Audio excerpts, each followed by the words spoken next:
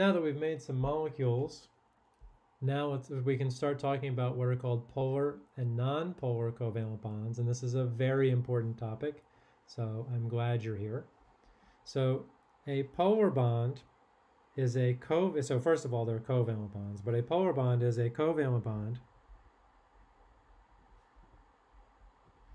in which the two bonded atoms share, covalent bond in which the atoms share the shared electrons, in which the shared electrons are not shared equally, in which shared electrons are not shared equally.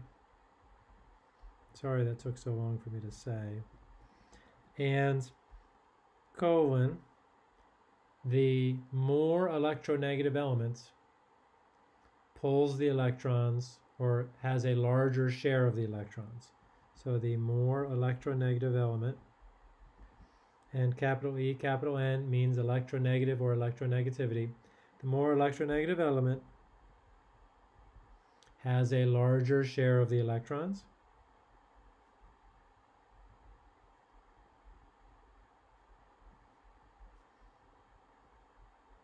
And is partially negative.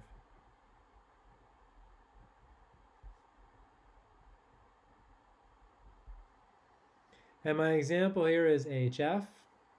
HF, it turns out, is the most polar covalent bond.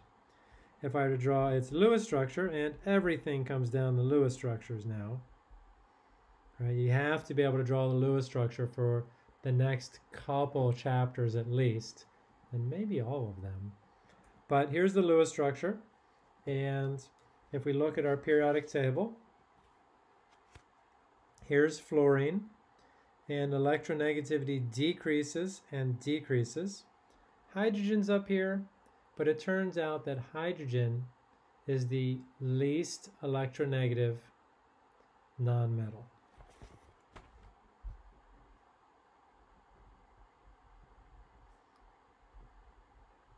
Least electronegative nonmetal. So it will always be less electronegative than other nonmetals, and since only nonmetals form covalent bonds, this one will always be less or least electronegative. And so this one is always positive. Or I should say, always partially positive. Fluorine, on the other hand, is always partially negative because fluorine is the most electronegative nonmetal. The noble gases don't have electronegativity scores because they don't bond. Electronegativity refers to bonding atoms. And so here's what I want to do. What I am about to do is I am about to, in dark green or black, is draw a dipole. And I'll tell you what the dipole is first. A dipole is a permanent charge separation in a molecule.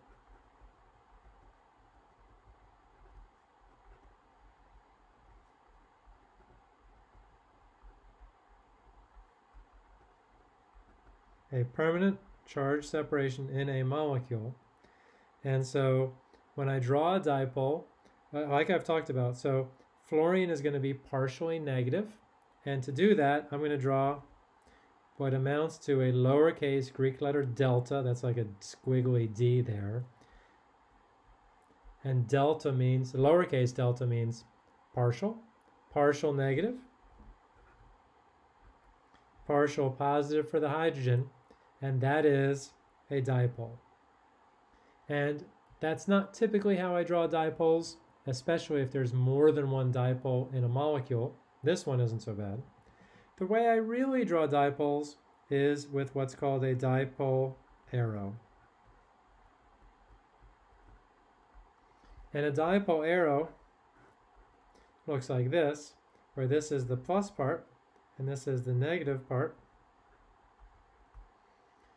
and the arrow pointing towards where the electrons are going or where the electrons are spending most of their time. So I could also draw it down here. And one other thing about dipoles is that we only draw dipoles for bonds.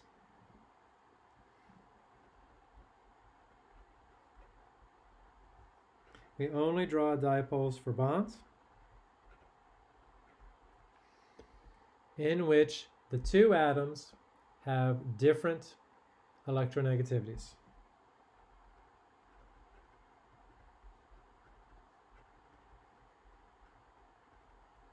Which the two atoms have different En.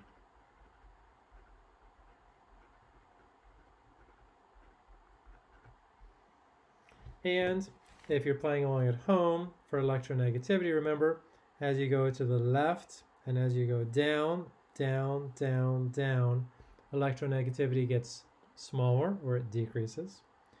And as you go from fluorine to oxygen, it decreases. Oxygen to sulfur, it decreases. Now, oxygen and chlorine, they're diagonal from each other, so it might be hard to tell.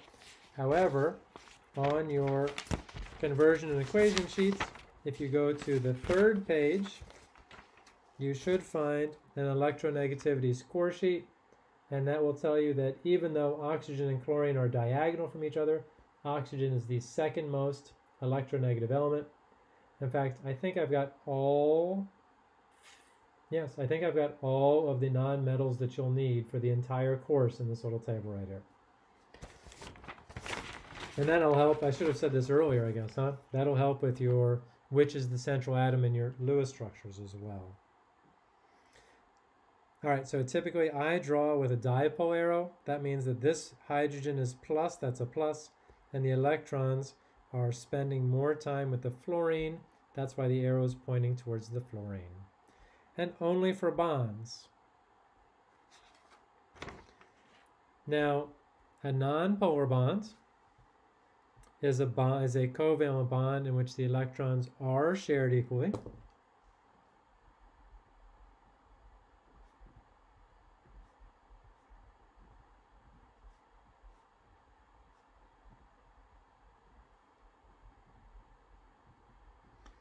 And typically the way that that happens is that the two atoms are the same. If we were to draw the Lewis structure for fluorine, well, first we'd have to put all of our electrons in. We can see that both fluorines have octets because the octet rule rules. And if we were to look up the electronegativity, well, we can look it up. It's 4 for fluorine. Perfect 4, that's the highest it goes, and no difference in electronegativity, no dipole.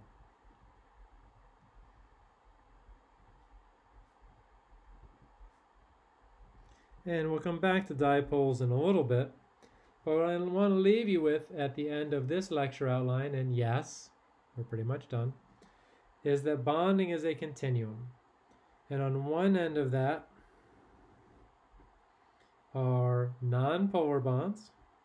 Nonpolar, that's an N, polar covalent bonds. And on the other end are ionic bonds. And what I mean by this is that nonpolar covalent bonds have equally shared electrons.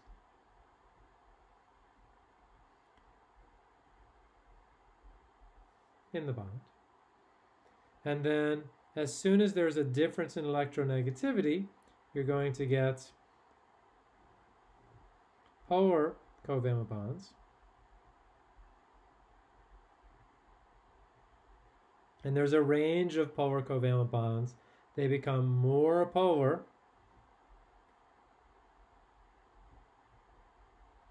as the difference in electronegativity increases.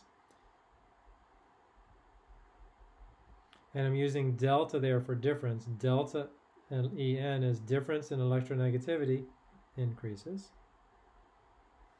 And then at some point, they just become ionic bonds. And ionic bonds, remember, no sharing of electrons. The one atom is giving electron or electrons to another atom, and that electron then has a full-on -1, -2, etc. charge. But there's only really two types of bonds, ionic and covalent. And then within covalent, there's two types, polar and nonpolar. But that still gives us some range, meaning that there's different types of polar covalent. And there's actually, not that we discussed it in this class, different types of ionic bonds too.